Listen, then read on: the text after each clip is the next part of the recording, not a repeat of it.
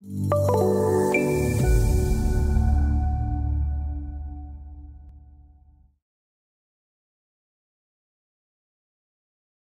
our prior videos, we talked about needing to add additional element templates for our feature symbologies that we're bringing over from the delivered training and examples workspace. And so to do this, we want to take a look at an application that you can download and utilize to bulk edit MicroStation Element Templates. And I've shown the zip file here. It will be available to download. I'm going to go ahead and extract the files. And it does use some of the same files as the other application in here that we have for the features import export. So whether you replace them or not, it doesn't matter. And this particular executable is entitled here basically to export the element templates to and from Excel. And what we need to do then is to create our XML file of our current element templates so that we can convert those over to Excel. So in our DGN library, we simply go to our element templates in Manage, and we select File, Export to XML. We select the folder and file name location. So if I wanted to export this to Agency XYZ Element Templates, I can. We'll save that, and then select OK to do that file creation. Then we want to repeat the process for the delivered element template DGN library so that we will have access to all of those element templates. So let's open the feature definitions Imperial in our example here and repeat the process.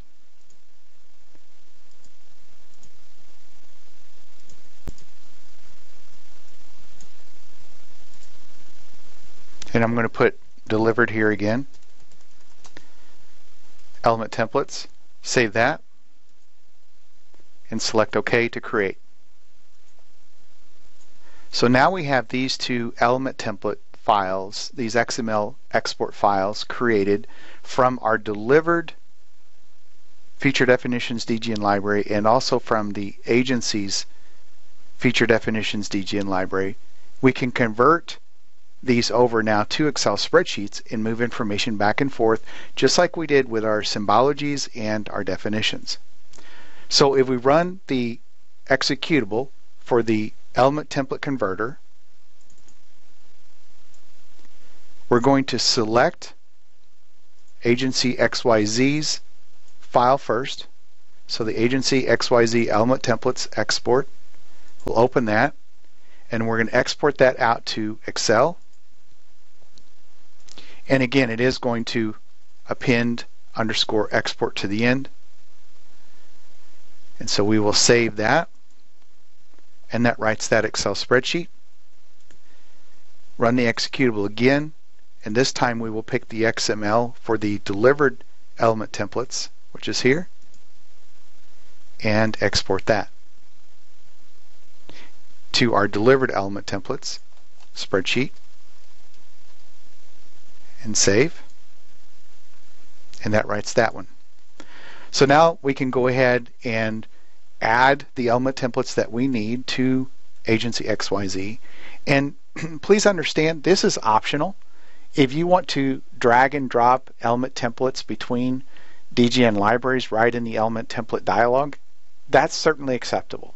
This is just an easy way to look at all of your element templates in a very compact format. And I have found, in my personal opinion, it makes it quite a bit easier to do bulk editing of all of the settings. So I'm going to open up my Agency XYZ element templates. So if we scroll down to the bottom of the spreadsheet, what we want to do is add entries in here of element templates that are missing from our environment that came over from the examples training and workspace environment that we want to take advantage of. And so before we do that, though, I just want to scroll through the headers here, just so you can understand better what you have the capabilities of bulk editing with your element templates. You have the template path, the name, the level name, the color type, color number, RGB setting, the style name, line style name, the weight, the class, will be primary or construction, active point value and type, the text style name, transparency, priority, cell name, material value, and material type.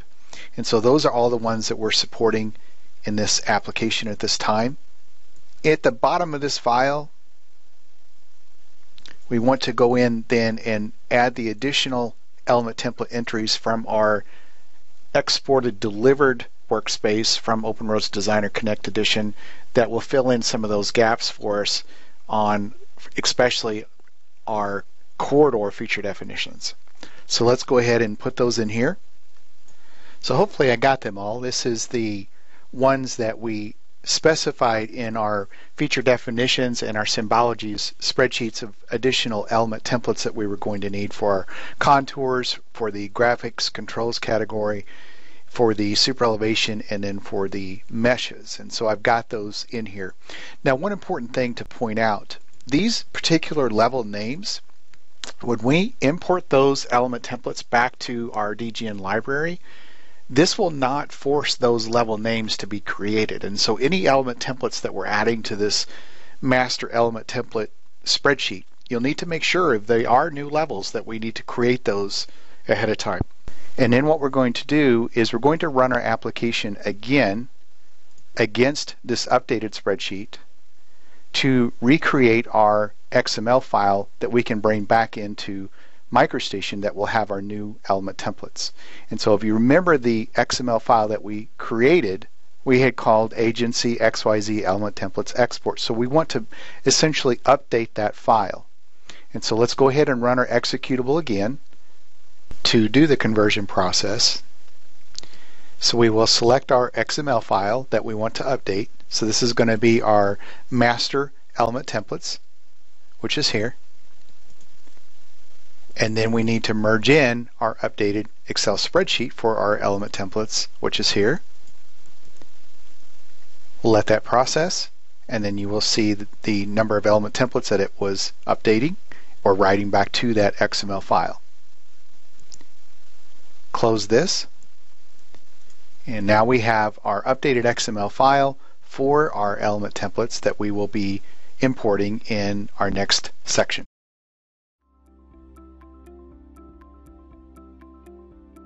If you found this video helpful, please give it a like. If you want to see more such series, consider subscribing to our channel. Thank you, and see you next time.